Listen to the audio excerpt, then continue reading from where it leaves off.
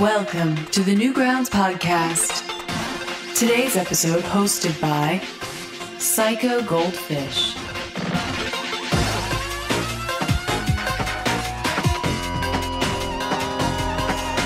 Hey everybody, welcome to the Newgrounds podcast. It's our spooky time episode. Woo! Today we are going to be talking to a bunch of game developers. We've got Tyler Glaiel here. How you doing? Doing pretty good. We've got his Action Script 3 rival, Afro-Ninja. How you doing? First time on the show? I know, it's an honor. What's up? What's up, what's up? And we got another ninja here. You might have heard of him. He's the creator of a little game called Ritz. That joke never gets old. Yeah. What's up, Cam? Humble little web game. New kid moving in, getting it done. Yeah. How you doing, Cam? How you doing? Doing good. Just got some groceries. Hell baby. yeah. Halloween stock Digging up. through some old games. Woo! All right, so the reason we're here today, we are going to be having a show. This show's called The Graveyard of Games, because that sounds spooky. In reality, it's just going to be us nerds talking about the games we never finished. Yeah. Very, very spooky for most game developers. Yes. All right, so it haunts us every night. We can't sleep. Yeah, you stay up at night and you're like, oh, damn. What if I finished that game about the guns on the trees? All right, so let's get into this. Games we have not finished. There's kind of a couple categories that I think of when we talk about games that we didn't finish. And the first one I want to talk about is games that are bad. And when I say bad, I don't mean like we were just writing the shittiest game in the world. I just mean like something went bad with them, be it like just a bad partnership, the engine you were using was bad, whatever that may be. Just some bad experience that was like, okay, I'm never doing this game. It's done. Who wants to go first? Who's got a bad game to talk about? Come on. Oh, we all got bad games around here. Yeah, I released most of my bad games on Newgrounds.com. So that's actually the weird part. Like, the worse that the game that I made, like, the more likely it was that I would release it. Because by the time that there was enough game that I could tell it was bad, it was basically done. I just put a title screen on it and shove it on the website. Over with. Get it out of my mind. It's done. It's done. Yeah, it's done. Put it. So what you're saying is you didn't lose any sleep over those ones. Yeah. So I guess to be fair, there's a project that I worked on for a little while that comes to mind for this category. Mostly because after enough time passed, I looked at it and I was like, it was just such a bad idea. Like, the longer time went on, the worse it got. So I was really into making this game called Website Sim. And so a long time ago, I made a game called Newgrounds Sim. And it got really popular on Newgrounds, and a lot of people played it, and it was great. And then I was like, oh yeah, I want to make sim games. Like, that's going to be my thing, I guess. And then I got the idea that instead of just making Newgrounds Sim, I'd make this game where you made a website, right? Like, I guess you would make Newgrounds or something. I don't know. So I started working on this game. And like, at the time, this was a long time ago. So this was back when, I guess people could make like blogs and like probably travel websites, and they could actually make money from AdSense and stuff like that. But like, as time went on, it became really increasingly obvious that people didn't make, like, I guess unless you were Tom or someone making a content portal, you didn't really, like, your career wasn't just like making your own site, like your business. You know, people use websites for like portfolio work. They do it to like, advertise a game or something. A big company has it as a service.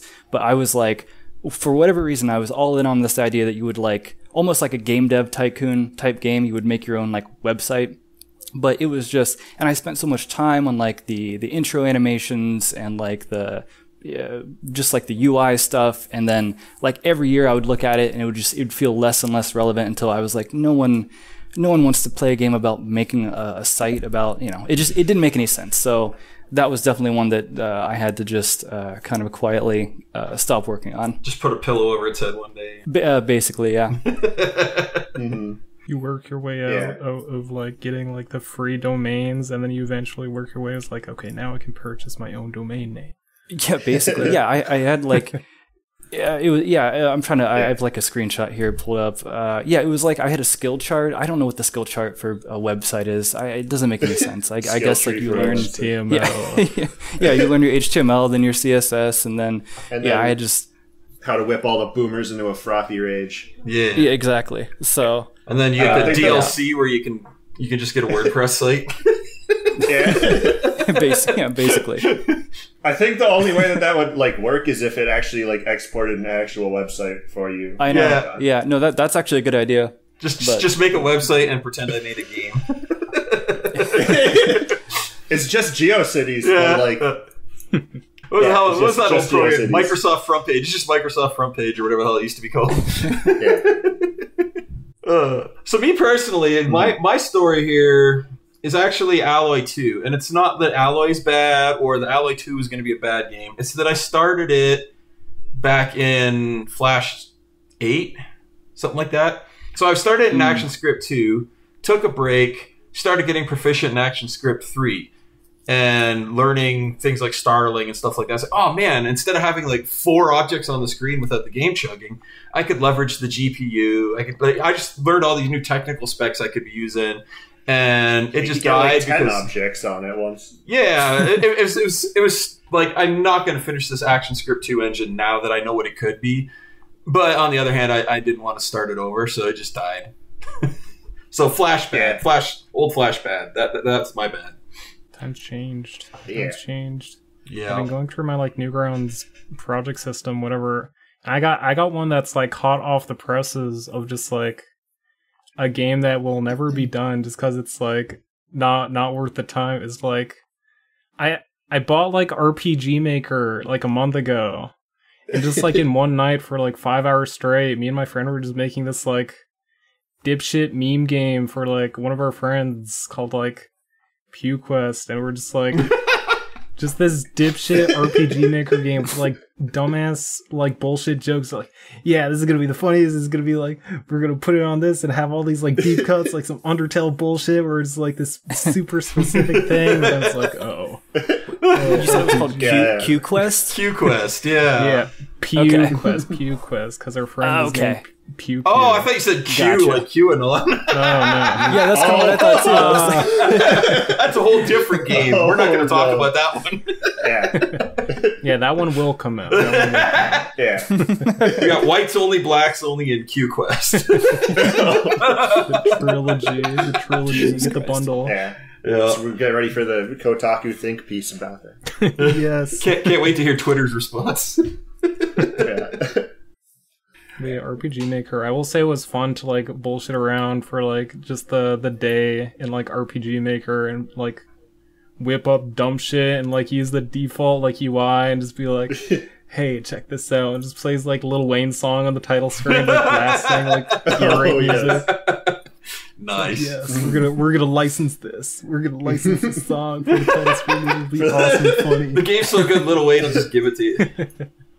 Nobody would believe if you actually bought the license for that.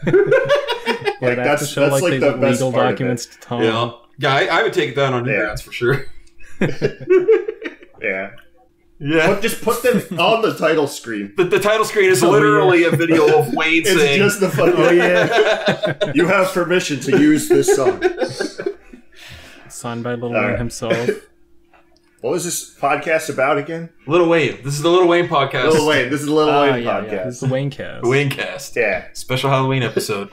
What do you think Wayne's dressing up as this year? What do you think? Boyfriend from Friday Night Funkin'. Oh yeah, of course. Like, look, I'm rapping. I think he's going to record as multi-platinum artist Lil Wayne. I think that's what he's going to dress up as. But he's going to wear a grill with like bats and pumpkins on it and shit. I don't know. Spooky. Yeah. What about you, Tyler? You got a story here? Yeah, I got a big list of games that I didn't finish here because I just wanted to make sure I was prepared. This isn't even all. So of this list, I think I have this one game that was supposed to be a follow-up to the game that I made called Tetraform, which was, if you played it on Newgrounds, there were a bunch of like spaceships that would come at your planet, and you could magnetize 2 of them together and they would just be pulled towards each other and crash. And then like stuff would pop out of them and the planet would absorb the energy and grow like a bunch of trees on it and stuff. So this game was supposed to be like a follow-up to that. Because Tetraform was cool and was actually good.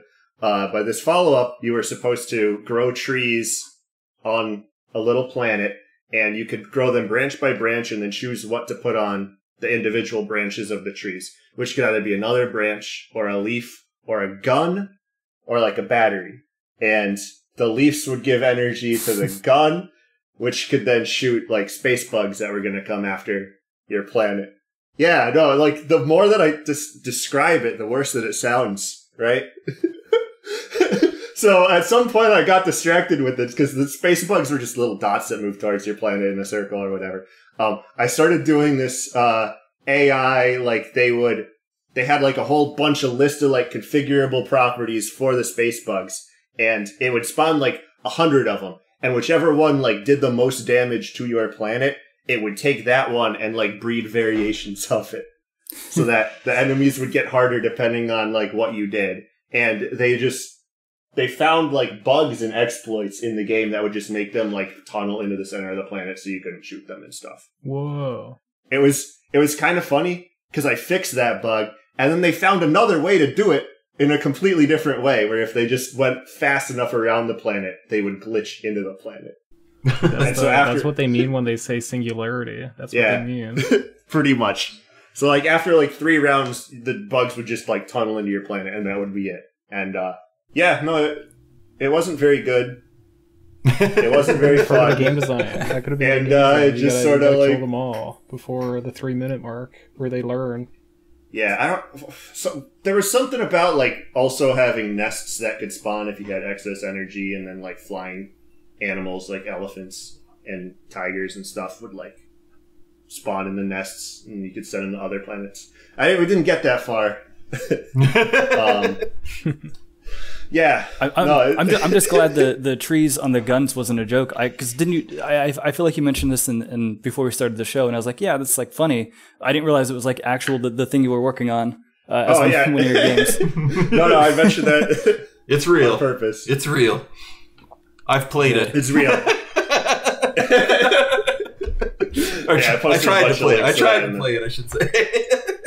I don't remember. Like, did I have like a build of that? Or was this a video? No, it was a build. You had a old SWF. Yeah. It was interesting. Yeah. It was neat. Like the camera work and everything was cool. There was some potential there. Yeah. It was a thing. It was a thing. Mm-hmm. It was definitely a thing. It wasn't fun though. No, I didn't have a good time. Yeah. So yeah, on the theme of games that just went bad, like. You guys got any other stories, just in general? Like, you don't have to talk about specific games, just like why games died. Like for me, for example, usually it's me that's bad. I get all hyped up about doing a project. I get people together, and then I just get a little bit of work done on it. The exciting I started it part, and then I just get like, okay, I got to take a break from this and do my real job, and then I never come back to it. Like. Yeah. Yeah. I got a real good one for this. I was just gonna say, like, I think everyone has that kind of honeymoon phase, like whether you're going to a different project or not. But you always start a project because it sounds amazing in your head, and you do like 1 week of work on it, and it sucks. It's not fun, and there's like a million things to do, and you just scrap it and go to something else. But like. I think artists and programmers both kind of do the same thing on that, but that's just my experience. Yeah. What were you saying, Tyler? Yeah. Yeah, I have another good game for this topic, where I had this game, which was just called Bird Game, was not going to be its actual title.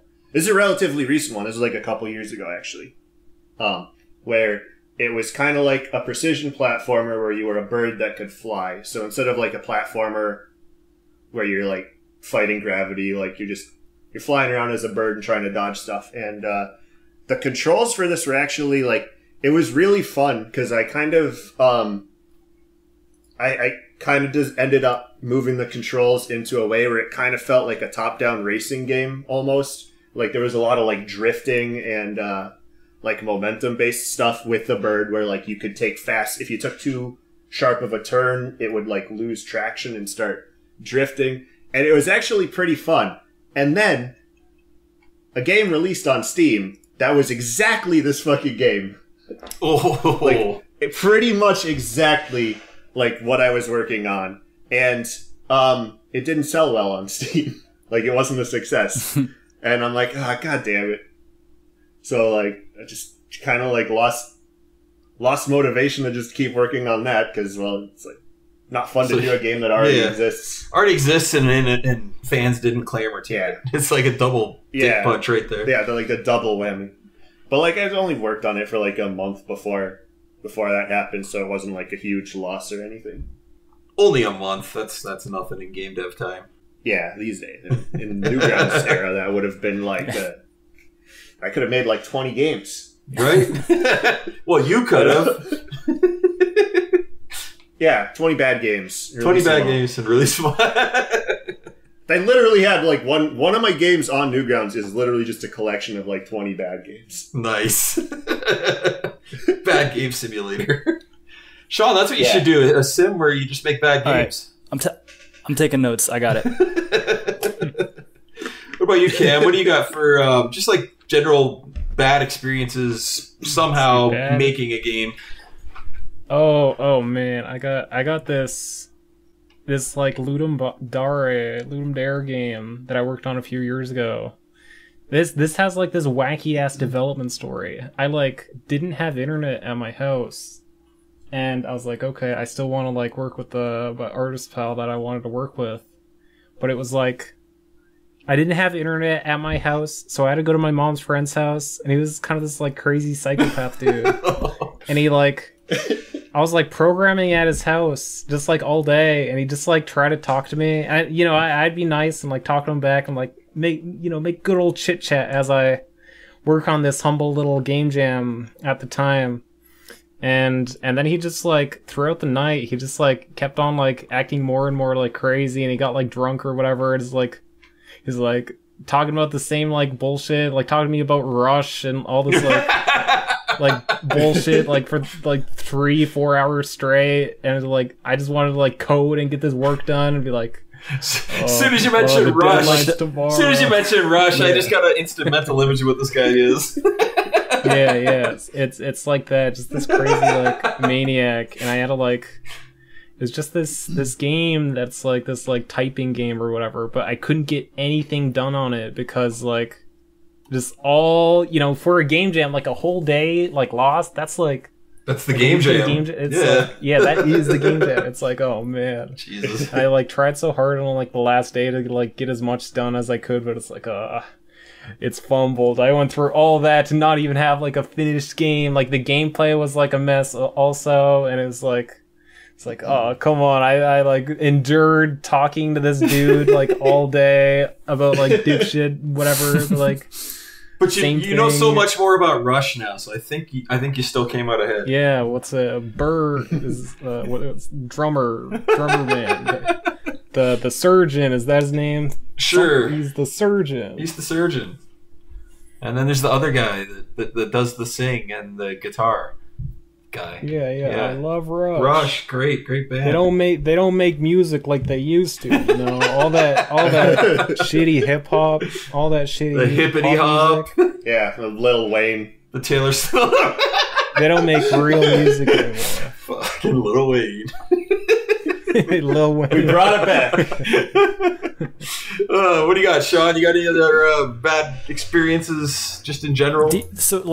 The other like bad ones usually come down to usually like me being bad at programming something. Like it depends like what era of Flash this is, but like the thing that comes to mind is actually the Battle Sabre game that you and I started like a long time ago. Oh yeah. Because because you'd sent me over these animations, like you had this like mech dude who would fly through the air and he would like transform between mech and sword mode. And it looked really nice, and the animations were great, and like all this stuff. And you were like, I forget what exactly the story was. Were you just like looking for someone, like you had stuff to do, and you were just trying to like, because you usually do the programming, but you were like trying to find a programmer. This game was something I had dreamed up, fucking back in Flash 4. Like the original one, it was just like this little robot that followed a mouse, and when you clicked it, he swung a sword, and you'd smash stuff, and it's one of those ones I sat on so long that the idea just got bigger and bigger. The feature creep thing. That's another bad experience there. Like you work on things and you get so much feature creep that you never finish them. And that's basically what happened. Because this game, the scope of it got bigger than I wanted to do on my own. And, you know, Sean and I had been hanging out on IRC a lot. I was like, okay, this guy's got some skill. Maybe I can talk him into coding the game and I can focus on the art and it'll finally get done. And then, yeah, it didn't.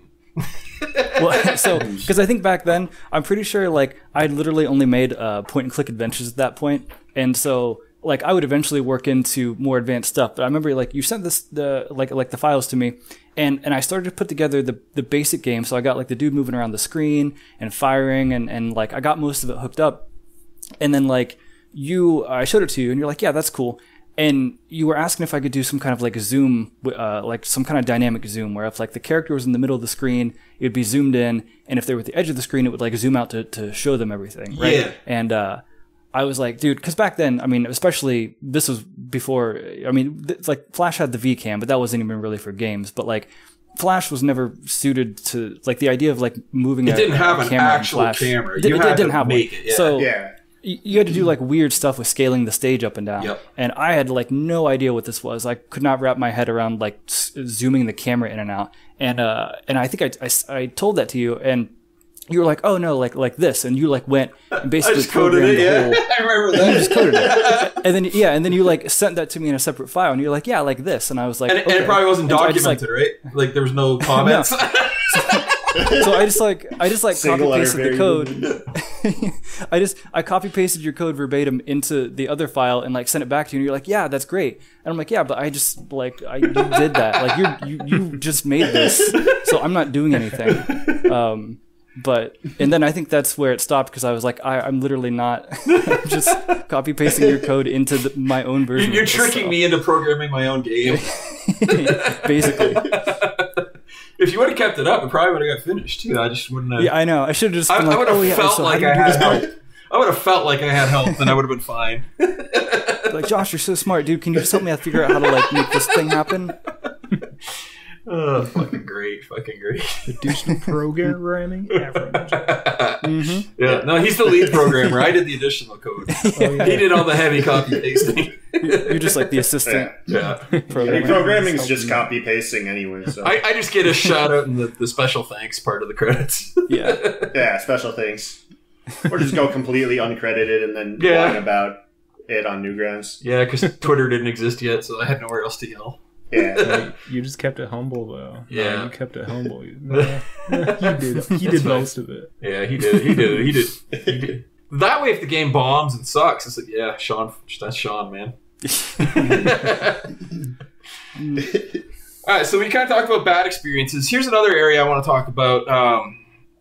Sometimes you make a game, and it kind of falls into that bad experience where you don't finish it. It's not what you wanted it to be, whatever. But it's salvageable, and you take either the game and make it into something different, or like maybe you played with it and you're like, oh, you know what, this game would actually be better as an RPG or whatever it is, or this mechanic I put in this game is really good, and I'm thinking of this other game it would fit in better. Like, have you guys had experiences like that where you've had just like some idea that you started a game on, you pulled the plug, but that idea came back in some form in another game?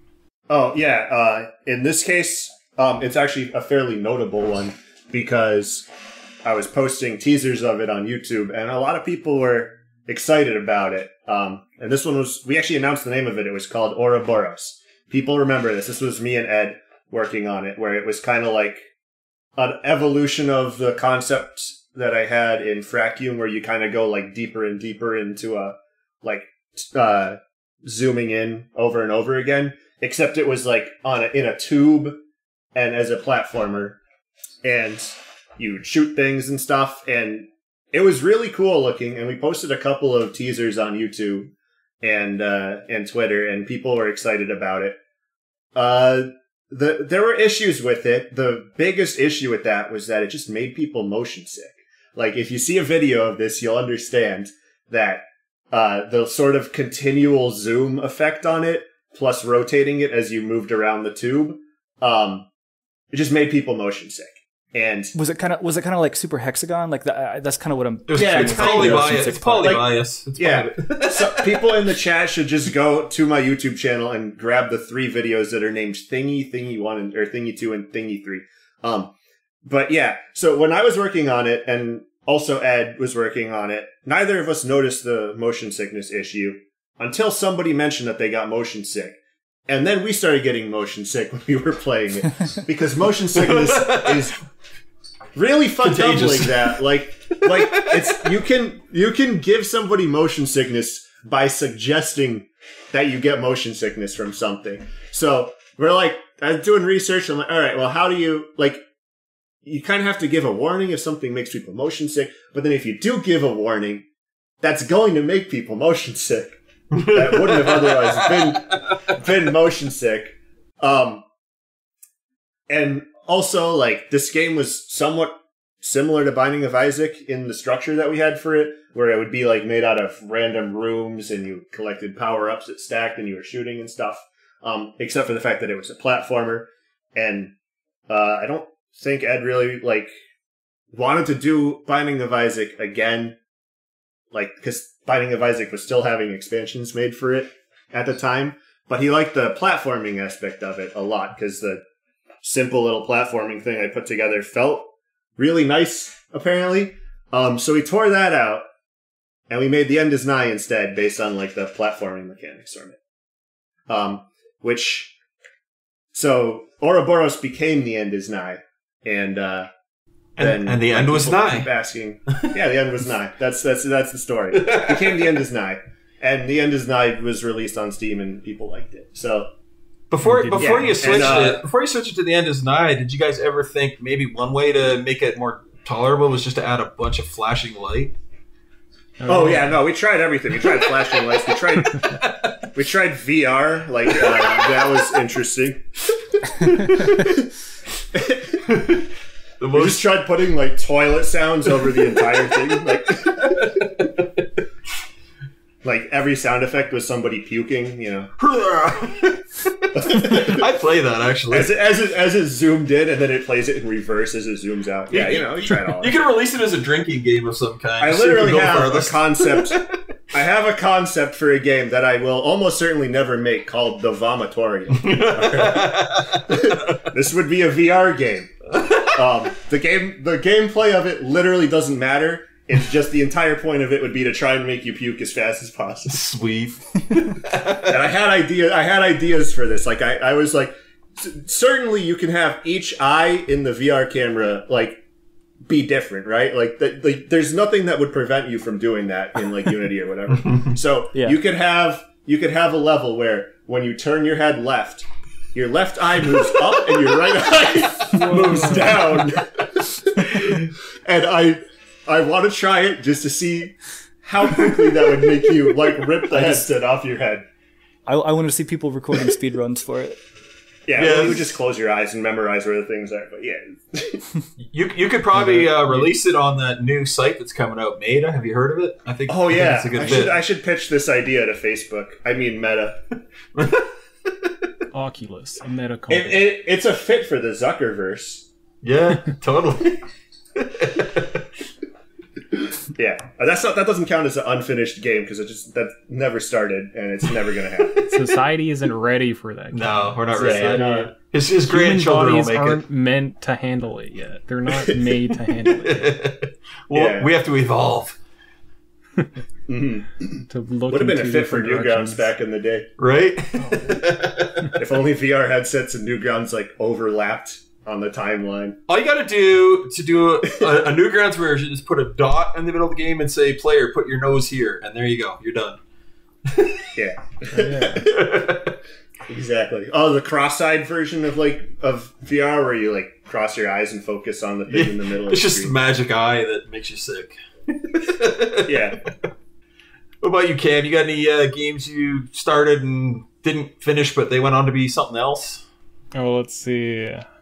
I have a few games that, like, sort of almost turned into, like, Friday Night Funkin', of just, like, a lot of different, like, rhythm game prototypes of, like, one of them was, like, a rhythm stealth game, like Cyberpunk. I want that to still come out one day. And it's just, like, you, like, have to move in time with the beat, and if you don't, like, the robots you're trying to sneak past will, like, hear you and it's like that bullshit. Dude, that mechanic would work in Friday Night Funkin', where you got to sneak into girlfriend's bedroom at night. Come on. Yeah. No mod or steal that. No more TM. C with a circle around it. 2010. Patented. I got it patented. So and I will sue. That's right. It's on the record now, baby. And so I've got like that. I want that to come out still because it's like got awesome art by like Ivan Almighty. And it's from a few years back. And then I have another like little music game that was like almost this like beat sequencer, like this like FL Studio like place down a beat like type bullshit, and that was like a cute and quirky little prototype. I didn't know what to do with it, but it was just like a cute little beat machine type game. But one of the worst ones was like this like it barely got off the ground. This is like this Mega Man type game that was like music based, and it was like you shoot the gun on beat, it's like stronger, and you jump on beat, you're a better jump, but it's like it just like did not work at all. It just like was not coherent at all. It was just like, and I feel like the music I picked was like not good also, so it was like I didn't even like testing it at all, so it was just like yeah, I've had that experience where you hear the same song and it's not that great. Okay, I don't want to work on this game ever again. Yeah. You should have had that in the bad experience section. Yeah, just a bad dice roll. That's why you add a mute button is the first thing in every game that you make. Yes. Yeah. So you've been wanting to do a fucking rhythm game forever. Then it sounds like you had you had it in you. You had it in you. Just in my brain. One of them. Oh man, this is one of them where I just wasn't, and still I'm not technically skilled enough. But I want to make like one of those like shitty like. Remember in like early or mid 2000s, there's like all these like singing games, like SingStar or whatever. I wanted to like make one of those, and you're just like in a boy band, and you just have to like sing to the notes. And I somehow almost kind of got like microphone detection working. I think I got that through like some of the Flash bullshit. How about you, Sean? You got a game that went from an idea that just didn't cut it to a different game or part of a different game? Sure. Yeah, I would say a while back, this kind of started in like the Newgrounds Power of 3. Do you guys remember that? Oh, yeah. Rest in peace. Yeah. And so I think that whole thing was like a really great idea. And I remember seeing like a ton of great projects being started in it. I feel like a lot of people got in over their heads, which is what happened with me here. But like, so I started on this game with Ego Raptor, and we were making this basically a Castlevania game, and it was the most ambitious one pretty much that I'd worked on, and it was pretty much verbatim like kind of like a Symphony of the Night type game, Metroidvania. Our unique mechanic is we were trying to follow along with the Power of 3 idea and make it so that you would like collect power-ups in sequences of 3s, and like every 3 enemies you defeated, you would take like a unique power from them and combine them into something. And it was a neat idea. It didn't really work, but so we worked on that for a while, and it looked and played really nice. And it got to a point where, like I said, we were definitely in over our head. The scope had gone way out of what Power of 3 was meant to be, at least for us. And so that fell to the wayside for a little bit.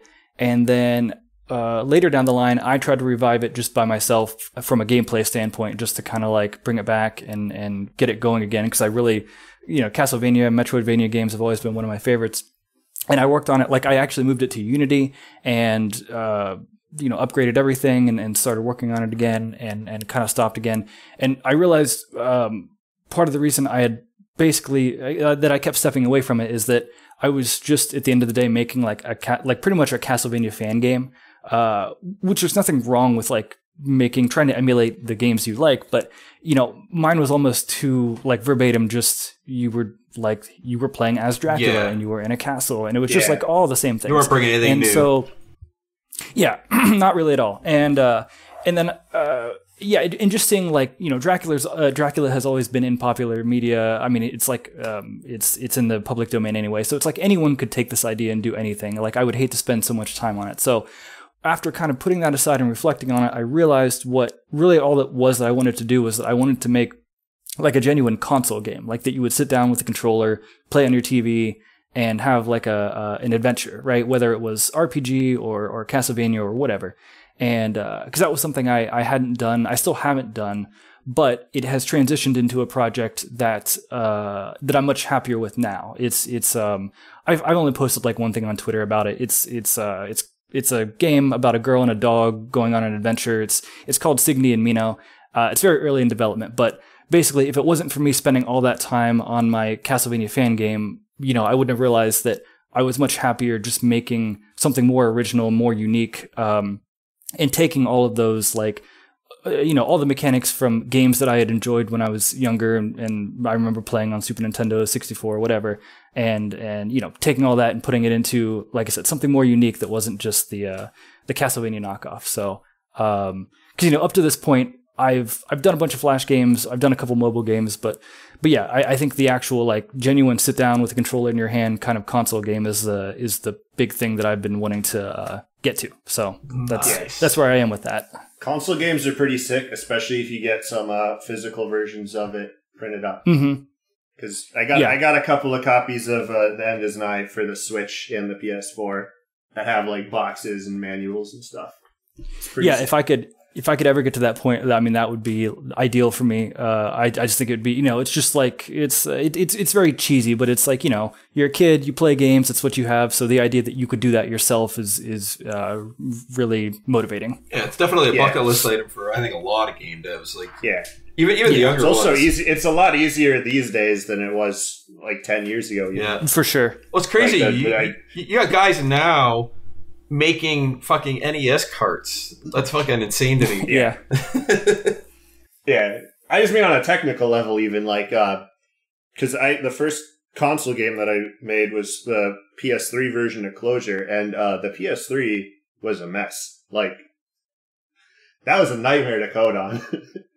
The cell like processors. I didn't even fucking use the SPUs or whatever, the 6 other processors besides the main one. I just didn't even use them. Because I like reading the documentation, I'm like, the fuck is this shit?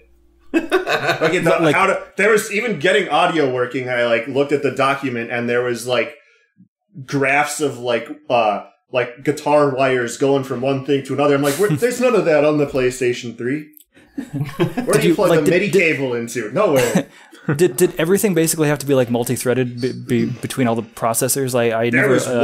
There was one processor on the PS3, and then there were 6 SPUs, which were like side things, which were not the same as a full process. Like, we're not supposed to be talking about this shit in the podcast. Well, you know what? Zinzanix didn't show up to stop us from talking about nerd shit. So I'm going to talk about it. All right, so on those 6 processors, you couldn't just run a thread. You had to like write a specific program for that processor, and that processor would just run that one program, and there was like no synchronization. And like, I don't really know the actual details because, like I said, I just ignored this entirely when working on Closure, because the one processor core that I had was enough for that game. Just barely. Required a lot of work to get that to fast enough on there.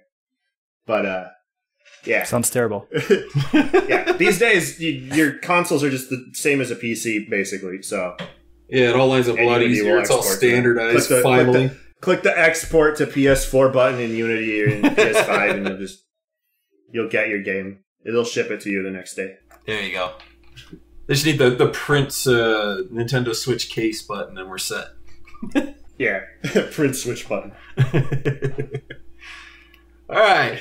What's the other? The other subject was: do you guys have any games that died or you abandoned that you still want to bring back? You still want to bring back to life? Yes. Yeah. Yes. I mean, no. Ouroboros. It would be cool. Would be cool to have Ouroboros come back as like Ouroboros, but like not make you motion sick. But we'll figure that out eventually, probably.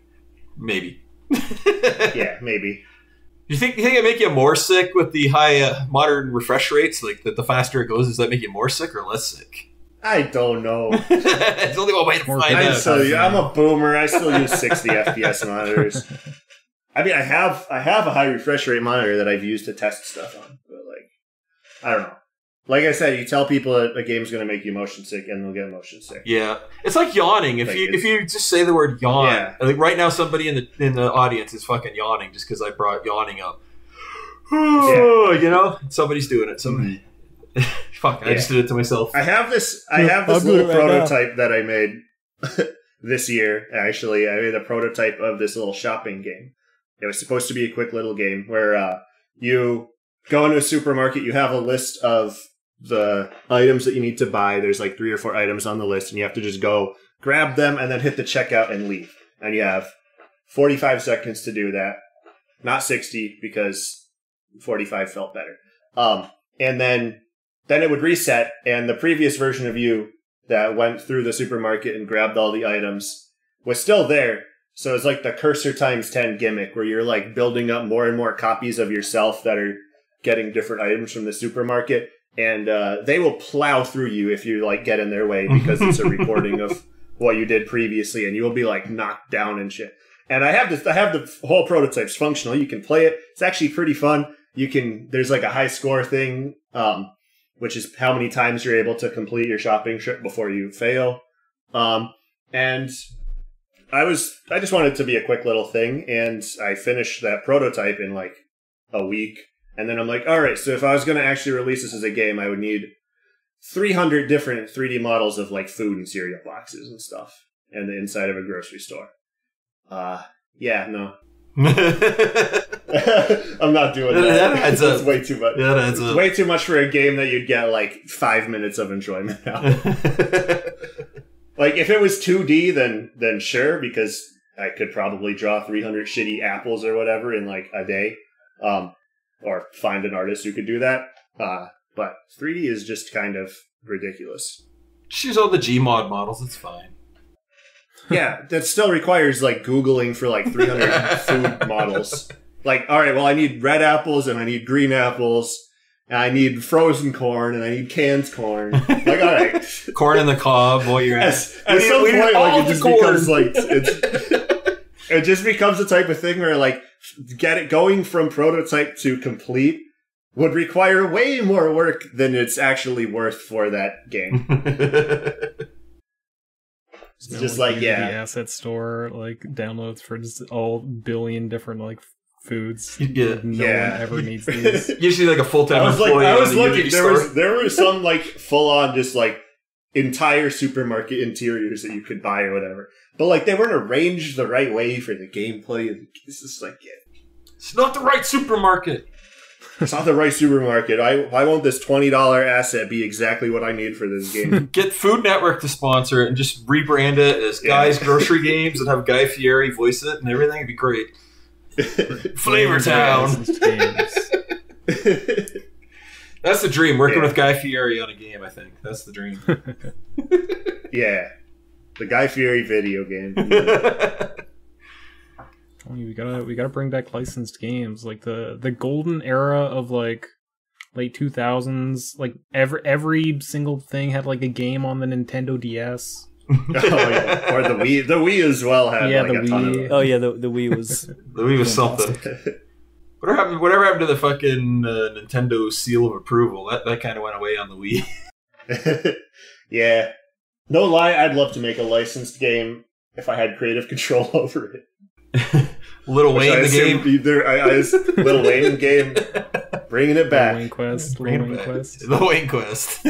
Follow up to Q Quest. Like I'm kind of license Q. I'm kind of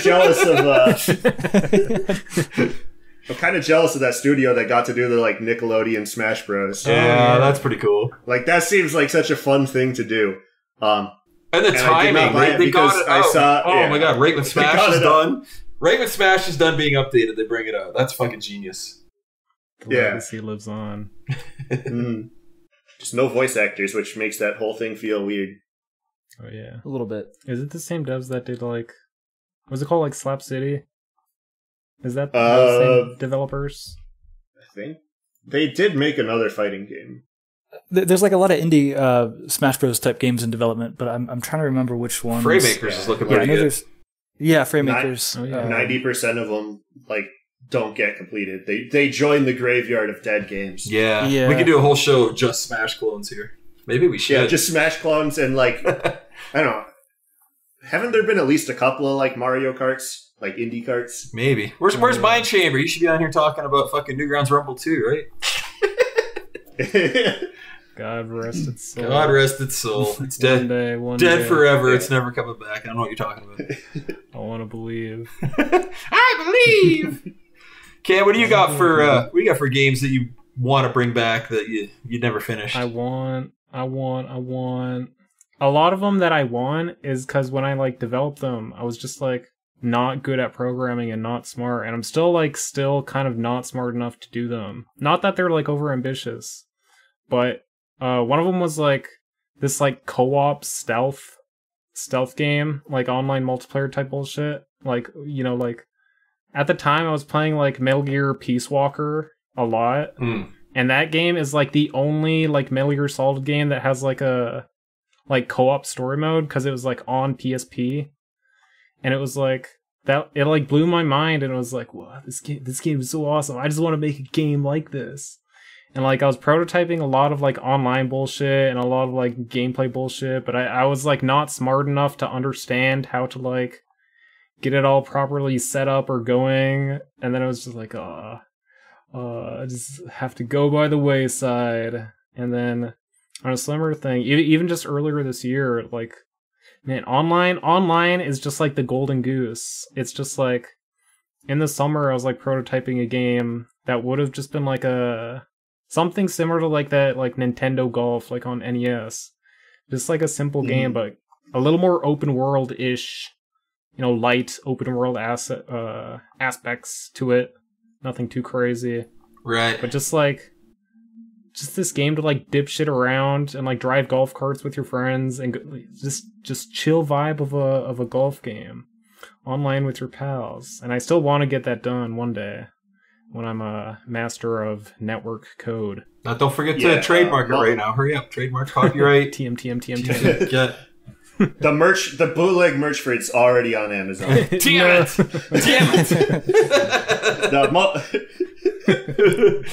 Multiplayer games are a mess. Never Yeah, again. they're rough. Never again. It's a nightmare. Actually, the one situation where I would make another multiplayer game is if I could just hire somebody to do all the network part of it. Yeah, just produce when it. You did your thing. Did you do like? Yeah. Did you figure out all the like server and all that bullshit, like hosting it and like? So for Bomber Nuts, that was made in Unity. I started off using Unity's built-in multiplayer thing. Mistake, because that was like two different versions of their multiplayer ago. Because Unity keeps adding new ones and deleting the old. Like Unity is also a mess on that side of things. Well, on a lot of things. So I started off using Unity just to get it up and running. Wasn't good enough, so I switched to something that was in the asset store that did multiplayer instead, which also wasn't good enough, but then I had the source code for it because I got it from the asset store. So I went in and I replaced the parts of it that were not good enough with my own stuff. So it's kind of like starting from a base that eventually replaced most of what was there. Yeah, not too shabby. Never again. Fuck multiplayer games. The game sells as a 2-pack and a 4-pack on Steam, as specifically there so that you're supposed to like buy it as a group of people and play with your friends. And people still buy it for themselves and be like, there's nobody playing. Alright. Whose fault is that? That's not my fault. Where's your matchmaking lobby, Tyler? Come on. There is. As long as there's people playing and you host a public lobby, people will come and play. Everybody listening right now, get Bomber Nuts, schedule a playtime, get on together, let's bring it back. Bring it back. Yeah. We're bringing back I did a thing where I'm like, you get bonus points if you play on Saturday, to try and get a bunch of people to play on Saturday. And it worked for a while, and then, I don't know, never again. It's very annoying to just have a ton of people leave reviews that are like, thumbs down, dead game. What am I going to do? Yeah. It's like, come on. The game, if you have friends to play, it's still fun. There you go. Well, see, sometimes even live published games can be dead games. Yeah, well, yeah. Sticking to the theme. Hell yeah, we did it. Sticking to the theme. So for my part, I think the one that got away that I want to bring back at some point. I mean, obviously I want to work on Alloy 2. But there's another one I did. I started. It's called Frog. It's just F-R-A-W-G. I spelled it funny because that's what we did back then, man. Just edgy names. Mm-hmm. Fuck yeah. Anyway, it was put an X in there somewhere. Yeah, Frog X 2030. That's a sick name for a game. The whole thing started. It was a Flash game, but it started. It was more of a toy than a game, I guess. I never really knew what it was going to become. Basically, I made it for the browser, and you played it with a mouse. But realistically, it would be a perfect mobile game because what you would do is you had this frog, and it had like springy physics in the legs and shit. You'd click his body, you'd drag him the opposite way you want him to go, and you'd let go, and he'd go flying. You know, like those fling games where you fling your whole character, and it looked really neat. And then you could just click anywhere away from the frog, and he would shoot his tongue out, and he could eat shit, or he could like grab onto walls, and it would pull him like a little spring snap. And it was just really fun to play with, and I think it's got a lot of potential as a game. But I had no idea what to do with it. Like my original thought was, well, let's make it a platform game, or like you have to just navigate these worlds and not die. And it just kind of got lost on me. And then I'm thinking maybe it could be like a platform puzzle game where you got to get through the levels. But yeah, I got to figure out what it should be at some point. But it's just the toy itself. And a lot of games, like you guys can probably attest to this, a lot of games start out that way where you just kind of make this little toy to play with, and then you got to put it into a world. And that's kind of a challenge, and that's where I'm stuck with on that one. But I would love to bring that one back because it's just so fun to play with this little toy. Yeah, I've seen so many games that are exactly that. Like they have this really neat, fun, cool, like really base simple concept, but like the whole process of game design kind of eludes you because it's like, you know, you got to make that transition from here's this little thing to here's the entire game, and it's it can be rough. And you could put this toy in so many games. A fun little toy is actually a very strong base for a game. Yeah, if you can just like move the character around and it's fun, it's like you've got something. Yeah, like that's the goal in any prototype to me, is to have it be fun with as minimal stuff in there as possible. Because then you know that, you know, if you add more stuff, it's only gonna get better. Yeah. So unless you overcomplicate it, and then you lose focus on the toy. And I think that's the trouble I ran into, is you started losing focus on the toy, and it wasn't working. And I just got to bring it back at some point. But yeah, it was a lot of fun. I think that'd be good. What about you, Sean? What do you got for a game you'd like to bring back to life? So there's like a tiny part of me that wants to still try and revive this old like Territory War Tankman game. But I'd post it on Twitter. So okay, like, because I was talking to Jeff about this like before I made this kind of thread on Twitter, and I was like telling people about it. And I was talking to Jeff, Johnny Utah, who does Tankman. I'm sure everyone knows. Because I wanted permission to like, you know, throw up his old art and stuff. And he was like, yeah, this is really cool. Like, why didn't we ever finish this? And I was like, I literally don't know. Like, I couldn't tell you a single reason. You know, obviously this was like 10 or 15 years ago, and who knows what happened. But so it's just, especially with this, like, I mean, there's been a huge kind of like Newgrounds renaissance in like the characters and the lore, and obviously with Friday Night Funkin' and everything, and just to see like the response to that Twitter thread, and you know, all the people that saw the video and everything. The problem is like because I've done a bunch of Territory War games, and for whatever reason, I don't know how I got into it, but I almost hate the gameplay of Territory War, like Worms type games. And I'm not even sure why I made one to begin with. So there's that weird thing of like, I think people would enjoy this game, but I also don't think I would enjoy it at all. And it's really hard. I don't want to say at all, but obviously it's really easy to imagine this like universe where you would have, you know, your base teams would be Tankman characters, and then you could almost in a Newgrounds Rumble style, pull in characters from all, different Newgrounds universes, right? And you could have Pico as like a captain on your team, and maybe he has a special ability where he kind of dual wields his guns or something like that. And there's just there's a bunch of different ways you could go with it. But I mean, like after that thread, I was like seriously considering like opening up Unity and like starting to do some stuff, but I got really busy with some other stuff. So yeah. No, it can be a problem to work on something if you don't actually like that style of I gameplay. know. It makes me feel really bad. Like I feel genuinely bad about it, but it's it's just weird. So yeah. I mean, a decent amount of the games that I've made were fueled by hatred of that genre.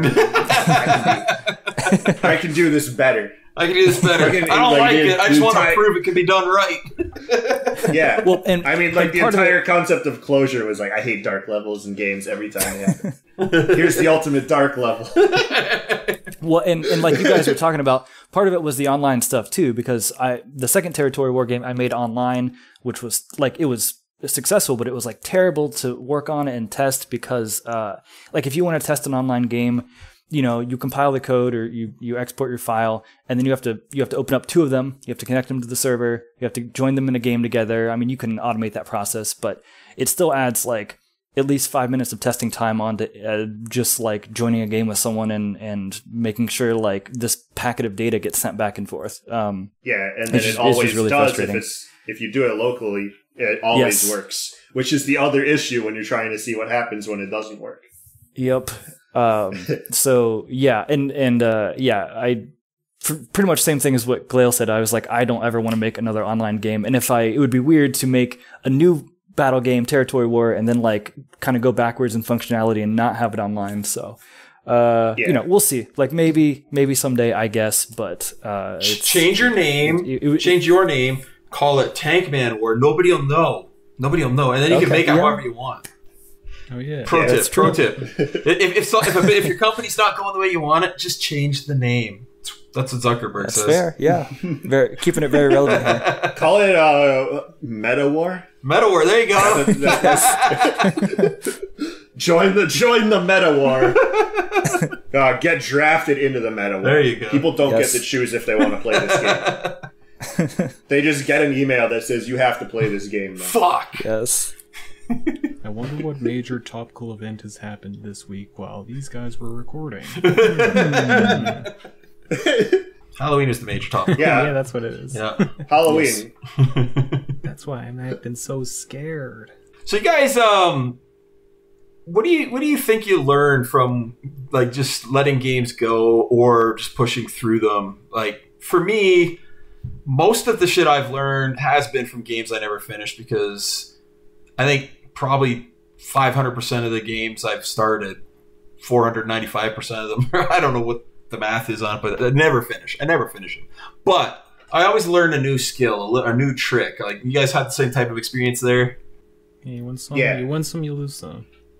Yeah. And even if you don't like learn a new trick, you might learn like, I probably shouldn't do the next project this way. So you learn like not to go down certain paths. Yeah. You find your weaknesses and your strengths. Yeah. Yeah. Pretty much that. Great question that I answered myself. Yeah. Thanks for leaving it open for us. Very insightful, Josh. I tried it. I had something. I had a response, and it's just gone now. It's just gone. Yes, Josh. I have learned from like every half these games. I've learned from every game that I've never completed. You are correct. There's always a piece. I mean, I guess that's like, it sounds really like trite and silly, but like literally making anything, unless it was just it's almost impossible to make something and not learn something from it. So yes. Like impossible to like make something just mindlessly. Yeah. Everything has like some thought, like effort put into it to some extent. Whether like you know it or not. So it's like, I don't know, it all like builds. The more you make games, the better you get at making games. That's what we're going for. Even if you don't finish them. I'll add, I don't consider any of these abandoned or dead projects failures as long as I learned something from them while making them. Yeah. And whether or not that's, oh, this mechanic's cool. Let me just steal that for this other thing, or put it on the backlog, or like, because a lot of my games are like mix and match mechanics, where I'm like, oh, well, this game didn't really work out, but this mechanic's kind of neat, and this mechanic from that game's kind of neat, and this one's kind of neat, and then you can try them in like different contexts or whatever. It's like it all works. It all works together. Yeah, my fun story there is like a lot of stuff I picked up. Mostly working on games like Alloy, but other platformers and stuff. I came up with like little tricks and stuff for making brawlers and things like that. And the irony is, when I finally got to put them in another game again, it was for the goddamn Flash Forward Jam. And I had like 2 days to like just do this ambitious shit. And I went fucking way feature creep on it. And the game itself is kind of a flop. So I learned so much stuff. I got to use it again one more time. And I put it in a shitty game. Yeah.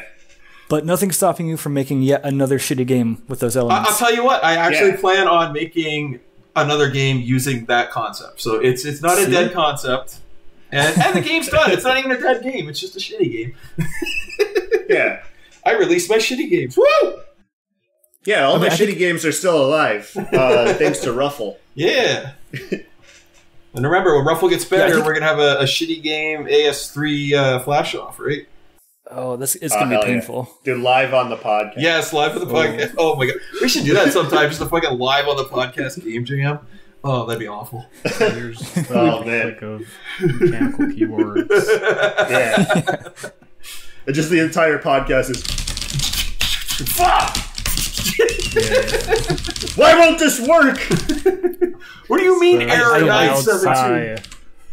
I've actually never done a true game jam. I don't know about you guys. I am terribly slow at like doing anything game related, like even basic tasks. I don't know. I like overthink, and I'm very methodical to a fault, where like I literally don't think I could come up with a game jam like I don't think I could have anything tenable in like a 2-day period. I don't know. Maybe that's just me, but you almost always have to have a team or someone to keep you reined in for sure. I've started a lot of game jams and then got 2 minutes in and then just stopped. And so even though that I have completed, like, I have 3 or 4 games that are on Newgrounds that are like legitimately just game jam games. And it just happens to be because I happens to come up with something that I actually liked. Yeah. Most of the time it's just like, wow, this theme sucks. How the fuck are you supposed to do anything? Like, the theme is too specific, so you can't actually like do anything creative with it without just like completely ignoring the theme. Or it's like the theme is not specific enough and you just can't really draw anything from it. I think that's the thing with game jams. Like it's very clear that you can't make a game in a game jam and have it be successful in any way, right? Well, I have that one. Yeah. Agree. Yeah. Agree. you know. Yeah. No, every game jam game sucks and no future for never any goes of them. anywhere. Never goes anywhere. No, listen, Friday Night Funkin' wins because we completely ignored the theme. That's why. That's why it's successful and powerful. What was the theme for that jam? It was Stuck in a Loop, and that's definitely Friday Night Funkin', right, guys? Exactly. I mean, if you keep playing it over and over, Funkin'. The gameplay loops. Yeah. When you stop the song, you can play it over if you want. Dude, I did Fracuum as a Ludum Dare game, and that game got first in that Ludum Dare, so I have a 100% win rate at Ludum Dare. Undefeated. So for the competition version, not the Jet, because I have one other that did not. You did better than Friday Night Funkin'. Friday Night Funkin' didn't even make top 10 in anything. The funny thing is that someone on Ludum Dare got extremely mad that the game won first place, and was claiming that I was leveraging my celebrity to get votes on it because I posted it on Newgrounds, and Newgrounds was still big in like 2012 or whatever when that came out. And that guy started posting his own shit, and he's like, this should have won instead, and it was his own game, and it was just kind of like some terrible piece of shit. He's like, why? I put so much effort into this, and this piece of shit wins? I'm like, god damn. Dude, I love people like that, though. Yeah. Like, that's one of the best parts about being a game The developer. tears. Just people's tears. Yeah. Tears, the haters. Running on spite. They fuel me. Probably the reason why half these games died was because they didn't get released and didn't get to have haters. Yeah. Yeah, that's a big truth. That's why fucking Friday Night Funkin' did so well. It's got a lot of haters. Oh, Yeah. Yeah, that's the fuel. That's the fuel. Haters stay mad, we stay winning. Yeah. Keep it real. yeah. Keep it real. All right, I'm going to open things up to the audience here. Do we have any game devs in the audience that want to talk about some of their experiences with dead games? Go ahead and raise your hand, and we'll try and get you on the show. We have this one guy here named TomFulp. Does he want to come on? TomFulp? Yeah, TomFulp? I've got a long list of his games. Pico 2. I bet Tom has released every game he's ever started. Yeah. Yeah. He's hiding. He's hiding. He's hiding. He doesn't wanna answer. He doesn't want to talk about the elephant in the room. Yeah. We should just make up some stories. Pico 2 was canceled because it actually had 42 minutes of the movie Titanic in it. And Oh, yeah. yeah. Hey, It got DMCA'd for having that song. Celine Dion did not want to be associated with school shootings. Put this on the Newgrounds iceberg. Pico 2 predicted 9/11. Fun fact, there was a lever. Pico literally flies a plane into a building. If you go deep on Newgrounds, there's like a cursed Pico 2 file that corrupts your computer when you access it. Pico2.exe. Yeah, it's like the ring. Fucking Pico comes out of your screen. It's one of them like creepy pasta. It's like a SCP or whatever. Oh wait, look what the cat dragged in. Look what the cat dragged in. There's Mr. TomFulp. Well, thanks for coming on, Gur. Hi, Tom. Appreciate it. All right. TomFulp, how you doing? We can hear you. What's up with Good, Pico good. 2? Why did that game die? Actually, instead of Where did you Pico bury 2, the with all body? this talk about meta, I was thinking I'd tell a different story today. Oh, About look at him Okay. avoiding the elephant in the room. All right, I like stories. Came prepared. Hey, let's get our popcorn. Story time with TomFulp. TomFulp denies the Pico 2 allegations. Clickbait title. Newgrounds was like a concept that I was working on with Dan Paladin, like, I don't know, like maybe after like the web version of Alien Hominid, somewhere around there. And basically picture kind of like Dad and me, but it's just all people from Newgrounds, like in a big like Newgrounds world together. And if you want to like go to places and there's too many people there, you'd have to wait in a line or wait in traffic. And like while you wait in a line or traffic, you like talk to the other people that are in line. Ah, yes. With you. Waiting in line simulator. Yeah, basically. Very cool idea. Yeah, what if we never really had any plan for how to do the online multiplayer part though. So I think that's kind of why I never made it any further than that. But I still think about the whole. What timeline is this? Is this like 2002-ish? Like around there. So Was it like co-op 2003. multiplayer? I'm just thinking the capabilities Newgrounds had around. Well, it's gonna be like a whole like virtual world. You'd be able to host like 50 people tops. Yeah. That's why people would wait in line. I mean, a it lot. took like 10 years to get like a Newgrounds chat or whatever, so. Yeah, that's Yeah. true. When was Club Penguin? It's Club Penguin the whole time.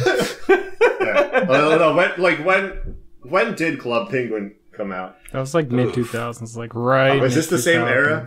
Yeah, like I don't 2005 know. or some shit. That have Oh, yeah, lines? 2005. I don't remember. I remember Habbo Hotel had lines, not Oh, intentionally. maybe I'm mistaking it for Habbo.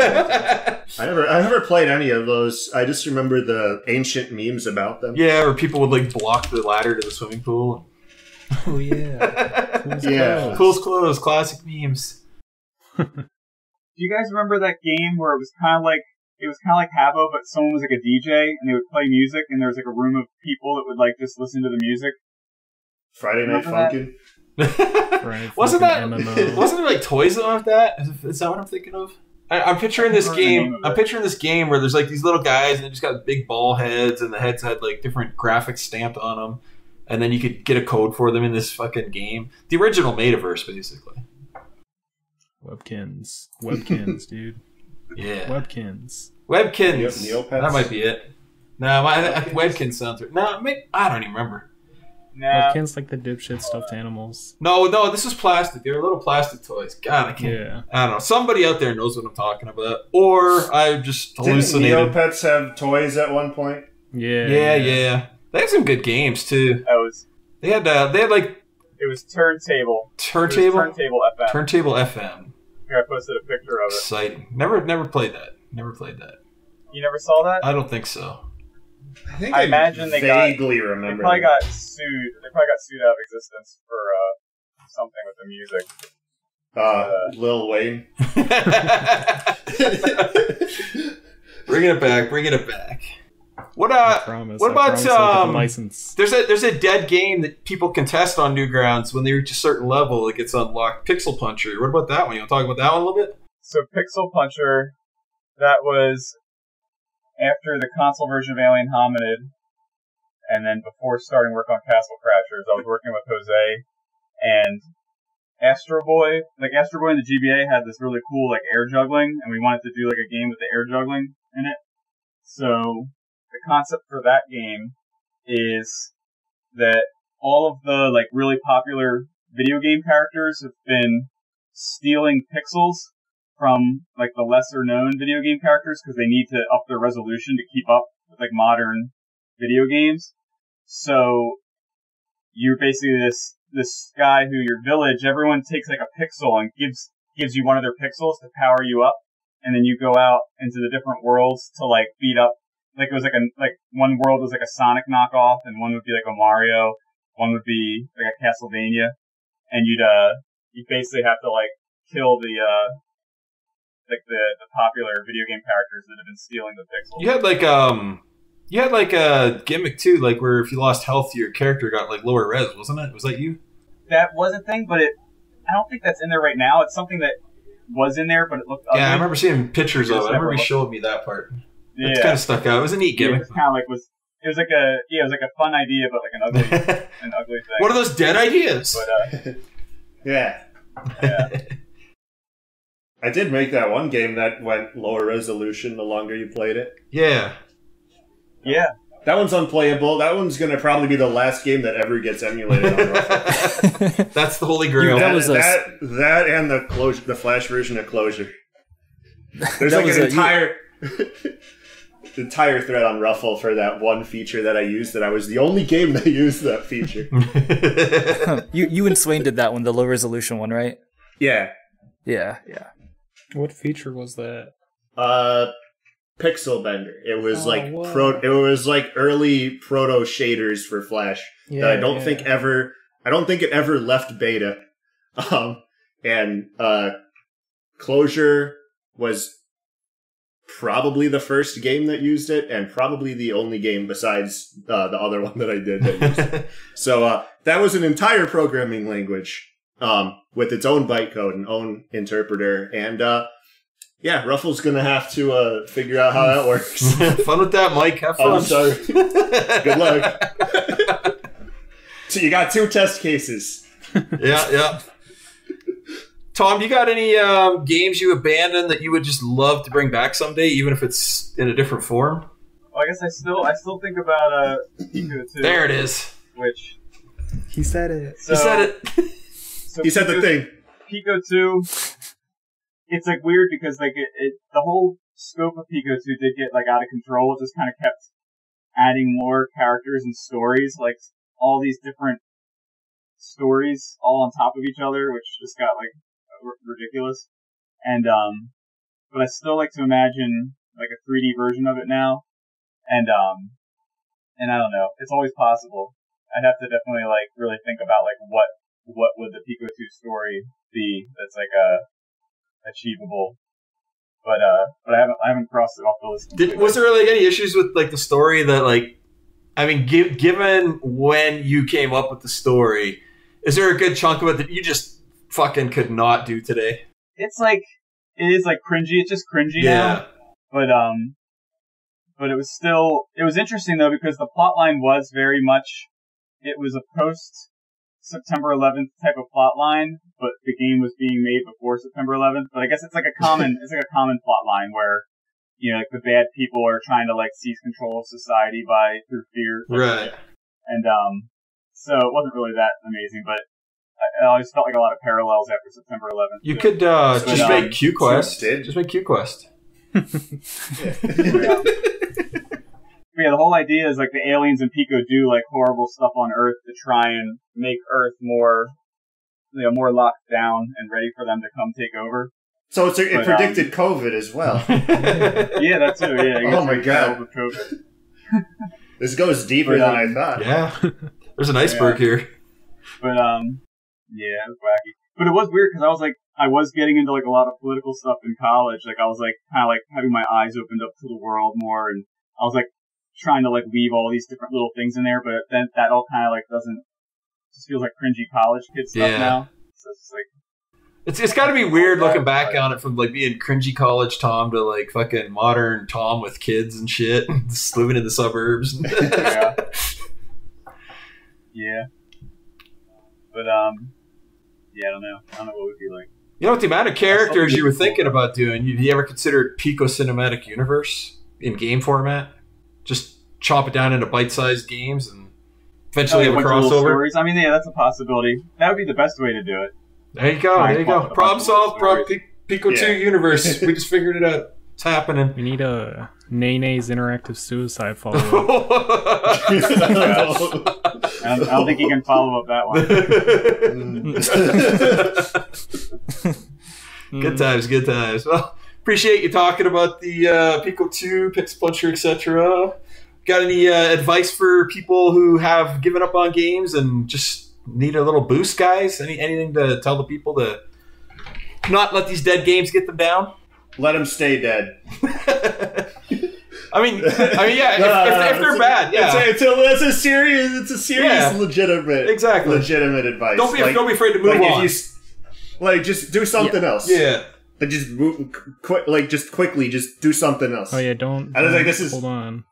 This is the thing that I try to get every like new developer to do, is to make games as quickly as possible.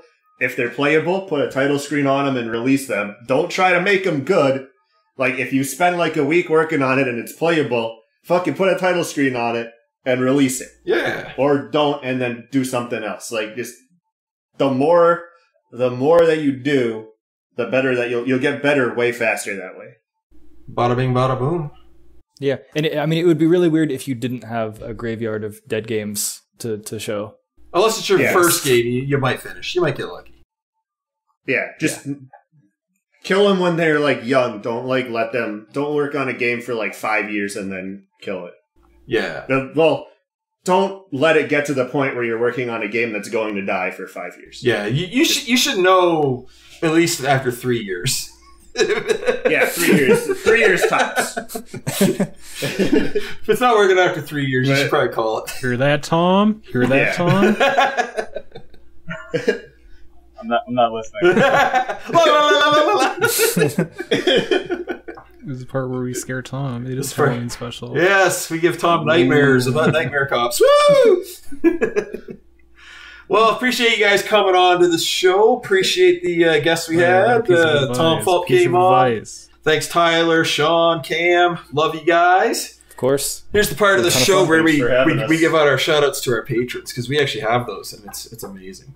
So we're going to start.